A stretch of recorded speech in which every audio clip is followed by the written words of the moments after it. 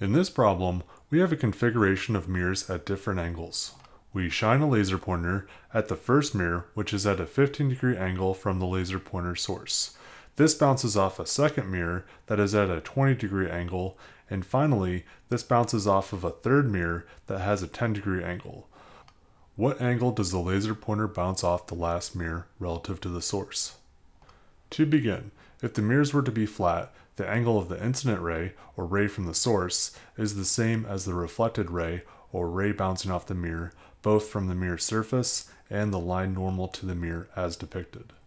In our case, we are dealing with mirrors at angles. So the first mirror, the ray hits the mirror at a 15-degree angle relative to the mirror surface. This then reflects at a 15-degree angle relative to the mirror surface, but also we have to take into account the 15-degree angle slant relative to the source. So it is 15 degrees plus 15 degrees, which is an angle of 30 degrees relative to the source. Next, this beam bounces off of a second mirror, which is at a 20-degree angle relative to the source.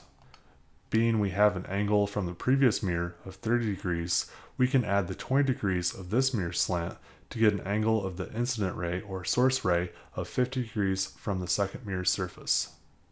This ray bounces off the mirror at a 50-degree angle relative to the surface, but we must also take into account of the slant of the mirror of 20 degrees. So it bounces off the mirror at an angle of 70 degrees relative to the source.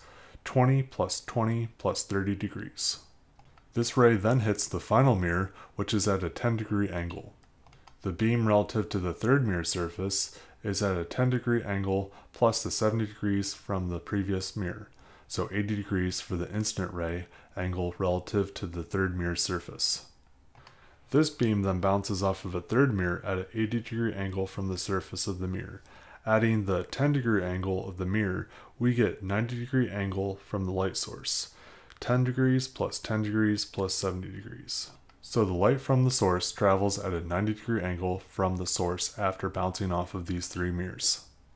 That concludes this video. Hopefully I've earned a like, share, or subscription. If you enjoyed this video, you may enjoy one of these videos as well. Let me know how I'm doing in the comments down below. Thank you for watching.